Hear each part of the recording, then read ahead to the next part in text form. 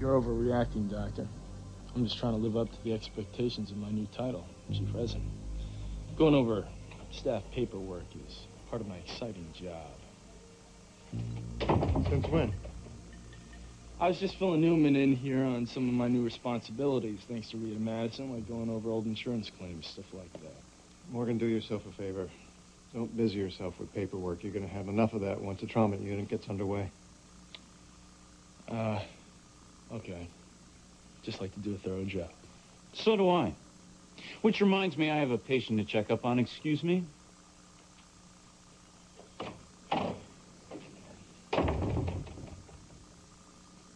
Dax was pretty disappointed he didn't get named as senior resident. No sense in rubbing salt in the wounds. I know. I'm just trying to understand what makes this guy tick. Yeah.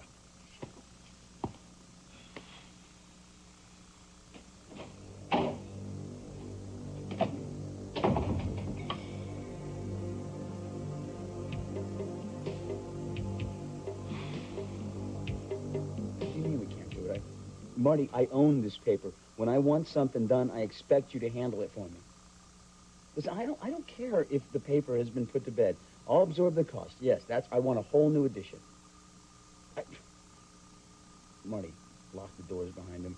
I'll pay him double time, triple time, whatever they want, okay? I'm not going to use the paper's money. I'm going to use my own. Right. Okay, now take this down. I got your new leaf for you. When I was a little girl, and if I was feeling lonely or sad, you know what I'd do? I'd lie in bed at night, and I'd make a list of all the things that made me happy. And they didn't have to be big things like trips to Europe or anything like that. Just stuff like butter pecan ice cream with hot fudge, or getting my training wheels off my bike, or just hugging my dolly, like you're doing right now. You know, one thing you have, Charlie, that I didn't have was a daddy who really loved me. Cass is the best father any girl could have. And just seeing him reading to you at night or giving you rides on his shoulders just makes me glad to know that a parent and child could be so happy together.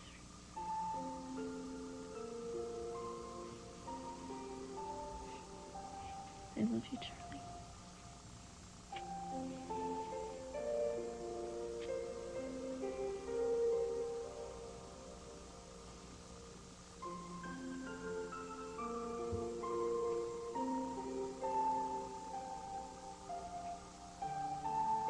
Thank you.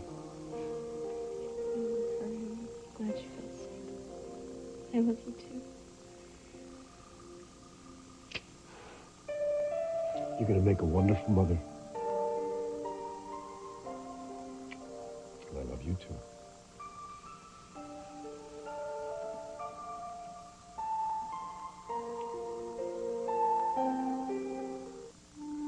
The time of night that is always the hardest, I think. Yeah, friends come over and you sit and talk, you tell each other about all the good times, and then finally you have to go to bed and the clock strikes midnight. And you realize that you're going to have the whole rest of the evening stretching on endlessly in front of you. We really are all alone, aren't we? The worst part is when it happens so suddenly. You never get a chance to say goodbye. It took me ages to realize that Mac was never going to come back. Cass will probably go through that. Thank God Charlie is too young to really understand everything. God help her when she finds out how violent a death her mother had. You know, violence brings up all sorts of anger in you. I still feel that anger. I can't imagine what Lorna must go through after finding Luke after he was shot. We have to go on, don't we? Yeah, we do. Life goes on. You know, I never thought I would love again. Never. It's so wonderful for me, feeling these emotions again. And you know, it's such a relief that I don't feel like I'm betraying Luke. I know It's caused lots of problems being in love with John, but... You know. Yeah, I know. You know, I have all of those pictures of Mac all around the house.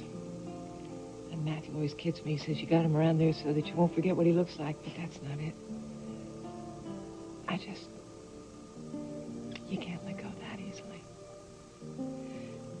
But I'll never forget him. How he looked, feel his cheek against mine.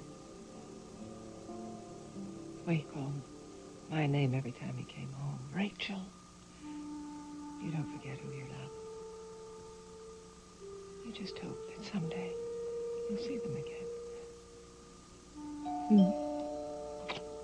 Maybe that's John. Yeah, okay.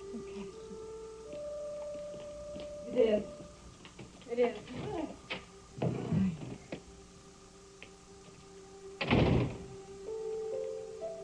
How is everybody?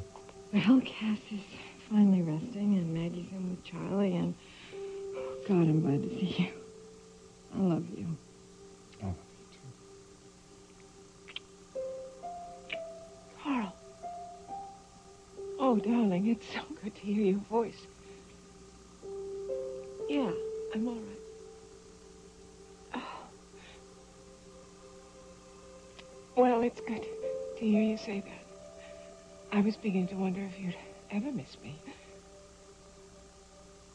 Yeah, it's been difficult. Are you going to come back for her memorial service? Why not? Well, all right. How about if I come visit you there, okay? Oh, come on. Yeah. All right. Okay, I'll come right after the memorial service, okay? I can't wait to see you. So, according to Margaret Banning's best friends, the Carltons, she went up to Chicago, had surgery, but ends up dying of something you people just don't die of. They think it's mysterious, and I happen to agree with them.